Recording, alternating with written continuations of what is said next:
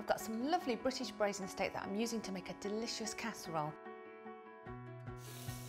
And it's really important not to overcrowd the pan, so I use a large base. And make sure it's nicely browned on all sides. That's looking fantastic, so I'm going to add now a little bit of flour and a tablespoon of porcini paste. Lots and lots of flavour coming from that paste. And just give that a good stir. I'm just going to cook the flour out for a few seconds.